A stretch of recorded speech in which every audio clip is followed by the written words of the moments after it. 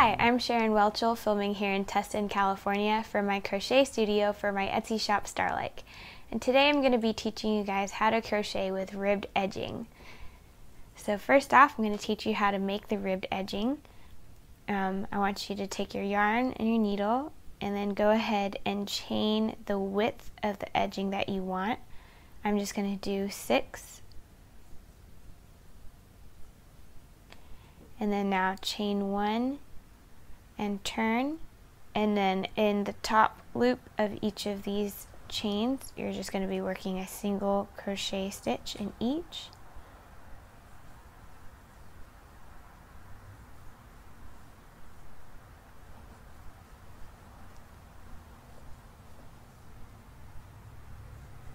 And when you've reached the end, then chain 1 and turn. And then from now on, you're going to be working in the back loop of each stitch. So that's the loop that's farthest away from you, and just that one. So insert your hook in there and do a single crochet.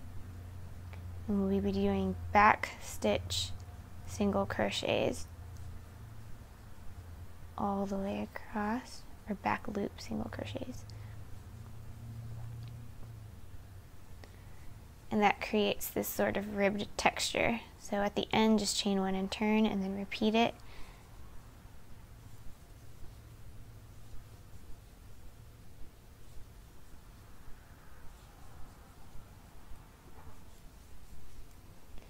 And then when you've reached the length that you want, then you can just use a darning needle and attach it together.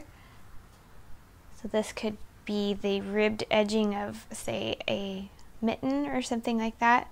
And the way you work with it is you can either attach it to your piece of work by slip stitching it, or by using a darning needle, or you can crochet directly into the ribbed edging and work from there. And that is how to crochet with ribbed edging.